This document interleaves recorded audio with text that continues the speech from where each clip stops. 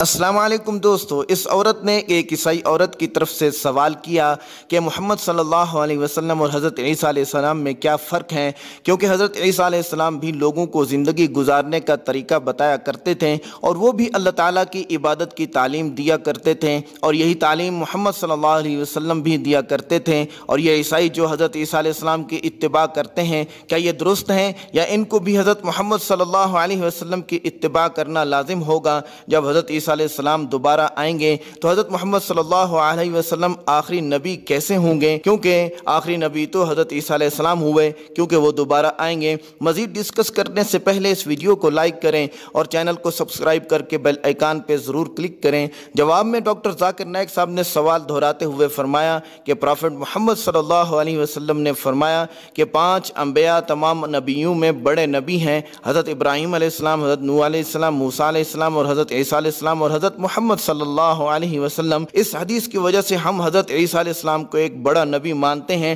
آپ کی اگلی بات کا جواب دینے سے پہلے میں ایک بات بتاتا چلوں کہ کوئی بھی مسلمان اس وقت تک مسلمان نہیں ہو سکتا جب تک کہ وہ حضرت عیسیٰ علیہ السلام کو نبی نہ مانے، یعنی جب وہ حضرت عیسیٰ علیہ السلام کو نبی مانے گا تو وہ مسلمان ہے، ورنہ نہیں۔ ہمارا ایمان ہے کہ حضرت عیسیٰ علیہ السلام ایک بڑے نبی تھے، ہمارا ایمان ہے کہ حضرت عیسیٰ علیہ السلام مسیح تھے، یعنی باپ کے بغیر پیدا ہوئے تھے، اور بہت سارے عیسائی آج اس بات کو ماننے کے لیے تیار نہیں ہیں۔ ہمارا ایمان ہے کہ حضرت عیسیٰ علیہ السلام نے مردوں کو زندہ کیا اللہ کے حکم سے۔ ہم اور عیسائی یہاں تک تو ساتھ ہیں، تو فرق کہاں ہے؟ جیسا کہ آپ نے کہا، میں آپ کو فرق بتاتا ہوں کہاں ہے۔ بعض عیسائی کہتے ہیں کہ حضرت عیسیٰ علیہ السلام نے خدائی کا دعویٰ کیا، یعنی انہوں نے کہا کہ میں خدا ہوں، نعوذ باللہ من ذالک۔ یہ غلط بات ہے۔ اگر آپ بائبل پڑھیں گے تو آپ کو کہیں بھی نہیں ملے گا کہ حضرت عیسیٰ علیہ السلام نے خدائی کا دعویٰ کیا ہو، یہ ان پر الزام ہے۔ اگر حضرت عیسیٰ علیہ السلام نے کہیں بھی فرمایا ہو کہ میں خدا ہوں، میری عبادت کرو،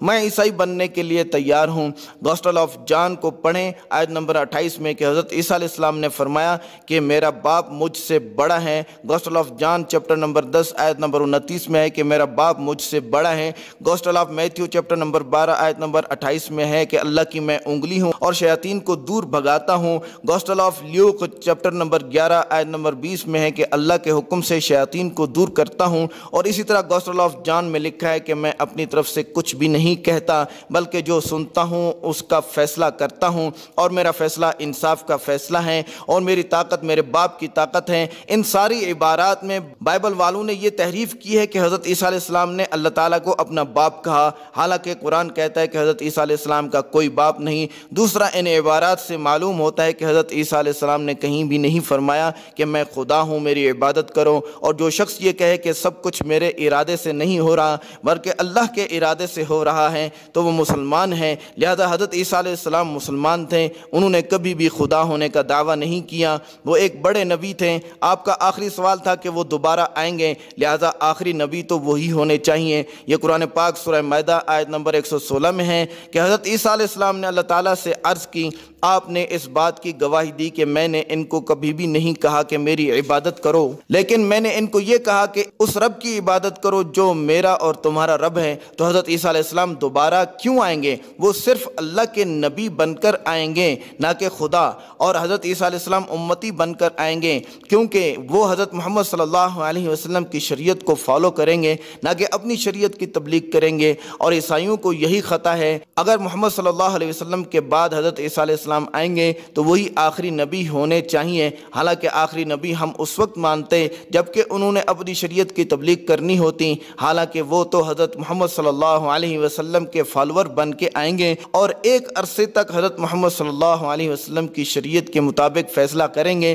لہذا وہ کوئی نئی شریعت لے کے نہیں آئیں گے، بلکہ شریعت تو مکمل ہے، اور یہ بات قرآن پاک میں لکھی ہوئی ہے کہ سورہ مائدہ میں آیت نمبر 3 میں، الیوم اکملت لکم دینکم واتممت علیکم نعمتی ورضیت لکم الاسلام دینا، کہ آج میں تمہاری شریعت کو مکمل کر دیا اور میں نے اپنی شریعت کو تم پر مکمل کر دیا، اور میں صرف اسلام سے راضی ہوں۔ لہٰذا وہ آئیں گے محمد صلی اللہ علیہ وسلم کے امتی بن کر۔ اب ہم آپ کے سامنے حضرت عیسیٰ علیہ السلام کے اس امت میں ایز اے امتی بن کر آنے کے بارے میں کچھ صحیح احادیث بیان کرتے ہیں۔ ابو داؤد کی حدیث نمبر 4321 میں ہے، رسول اللہ صلی اللہ علیہ وسلم نے فرمایا کہ جب سے اللہ تعالیٰ نے آدم علیہ السلام کی اولاد کو پیدا فرمایا، اس وقت سے دجال سے بڑا فتنہ کوئی نہیں، اور اللہ نے کوئی نبی ایسا مبعوث نہیں فرمایا جس نے اپنی امت کو فتنہ دجال سے نہ ڈرایا ہو۔ میں چونکہ آخری نبی ہوں اور تم آخری امت ہو، اس لیے وہ لا محالہ تمہارے درمیان نکلے گا۔ مکہ اور مدینہ کو چھوڑ کر کوئی زمین کا ٹکڑا ایسا نہیں ہوگا جہاں دجال نہ چلا جائے اور جس پر اس کا ظہور نہ ہو، لہذا جس دروازے سے بھی وہ مکہ اور مدینہ میں داخل ہونا چاہے گا، فرشتے ننگی تلواریں لے کر اس کے سامنے آ جائیں گے اور وہ آگے بڑھنے کی جرت نہ کر سکے گا، چنانچہ وہ کھاری زمین کے کنارے سرخ ٹیلے کے پاس پڑاؤ ڈال دے گا۔ اس وقت مدینہ طیبہ میں 3 مرتبہ زلزلہ آئے گا، جس وجہ سے ہر منافق مرد اور عورت مدینہ اور مکہ چھوڑ کر دجال سے جا ملے گا۔ ان زلزلوں کے ذریعے مدینہ اپنے سے منافقوں کی گندگوں کو ایسے دور کر دے گا جیسے بھٹی لوہے کے زنگ کو دور کر دیتی ہے، اس لیے اس دن کو یوم الخلاص یعنی چھٹکارے کا دن کہا جائے گا۔ یہ بات سن کر ام شریک رضی اللہ تعالی عنہ نے عرض کی، یا رسول اللہ، عرب اس زمانے میں کہاں ہوں گے؟ تو آپ صلی اللہ علیہ وسلم نے فرمایا کہ عرب اس زمانے میں تھوڑے ہوں گے اور ان میں سے اکثر بیت المقدس میں ایک نیک صالح امام پیشوا کے تحت ہوں گے۔ ایک دن ایسا ہوگا کہ یہ امام صبح کی نماز پڑھانے کے لیے آگے بڑھا ہی ہوگا کہ ان میں حضرت عیسیٰ علیہ السلام ظاہر ہو جائیں گے، چنانچہ امام پیچھے ہٹے گا تاکہ حضرت عیسیٰ علیہ السلام کو آگے بڑھنے کے لیے جگہ دے دیں، مگر حضرت عیسیٰ علیہ السلام اس کے کندھوں پہ ہاتھ رکھ کے فرمائیں گے، آگے بڑھو اور نماز پڑھاؤ، کیونکہ نماز کی اقامت تمہارے لیے ہی ہوئی ہے، لہٰذا اس وقت مسلمانوں کو انہی کا امام ہی نماز پڑھائے گا۔ جب امام نماز پڑھا کے فارغ ہوگا تو حضرت عیسیٰ علیہ السلام قلعہ والوں سے فرمائیں گے کہ دروازہ کھولو، دروازے کے پیچھے دجال ہوگا۔ جب دجال حضرت عیسیٰ علیہ السلام کو دیکھے گا تو اس طرح گھلنے لگے گا جیسے نمک پانی میں گھلتا ہے، پھر وہ بھاگے گا، یعنی دجال۔ تو حضرت عیسیٰ علیہ السلام فرمائیں گے کہ میری ایک ضرب تمہارے مقدر میں لکھی جا چکی ہے جس سے تو بچ نہیں سکتا، چنانچہ وہ اسے لد کے مقام پر پکڑیں گے اور قتل کر ڈالیں گے۔ اور آپ صلی اللہ علیہ وسلم نے مزید فرمایا، حضرت عیسیٰ علیہ السلام میری امت میں ایک عادل حاکم اور منصف امام بن کر شامل ہوں گے، صلیب کو توڑ دیں گے، خنزیر کو ختم کر ڈالیں گے اور بطور احسان غیر مسلموں سے ٹیکس معاف کر دیں گے، نیز زکوٰۃ کی وصولی بھی بند کر دیں گے،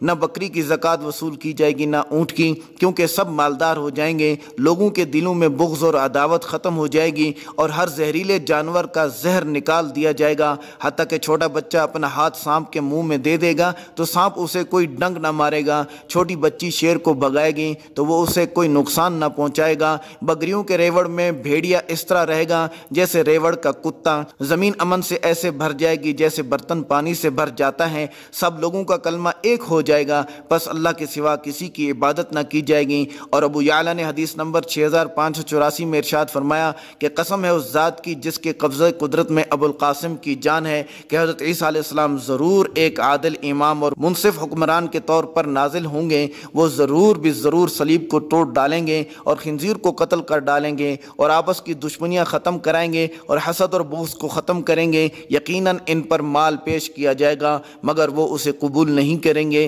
اس حدیث کے آخر میں آپ صلی اللہ علیہ وسلم نے یہ بھی فرمایا، پھر وہ اگر میری قبر کے پاس کھڑے ہو کر مجھے پکاریں گے تو میں ضرور ان کی پکار کا جواب دوں گا۔ امام احمد بن حنبل نے حدیث نمبر 9630 میں نقل کیا ہے کہ حضرت ابو ہریرہ رضی اللہ تعالیٰ عنہ فرماتے ہیں کہ رسول اللہ صلی اللہ علیہ وسلم نے فرمایا، یقیناً عیسیٰ ابن مریم میری امت میں نازل ہوں گے، تم جب ان کو دیکھو تو ان علامات سے پہچان لینا، وہ درمیانے قد کے ہوں گے، ان کا رنگ سرخی سفید مائل ہوگا، سیدھے لٹکے ہوئے بالوں والے ہوں گے، جب وہ اتریں گے تو ان کے بالوں کی نرمی اور ملائمت سے ایسا لگے گا گویا کہ ان کے سر اقدس سے پانی کے قطرے ٹپک رہے ہیں، اگرچہ ان تک کوئی تری پہنچی ہی نہ ہوگی، وہ ہلکے زرد رنگ کی 2 چادروں میں ملبوس ہوں گے، وہ صلیب کو توڑ ڈالیں گے اور خنزیر کو ختم کر دیں گے، ٹیکس کو معاف کر دیں گے اور جب تک اللہ تعالیٰ چاہیں گے حضرت عیسیٰ علیہ السلام اہل زمین کے درمیان زندہ رہیں گے، پھر اللہ تعالیٰ ان کو وفات دے دیں گے اور مسلمان ان کا نمازہ جنازہ پڑھیں گے اور تدفین کریں گے۔ دوستو، ڈاکٹر ذاکر نائک صاحب کا جواب آپ کو کیسا لگا؟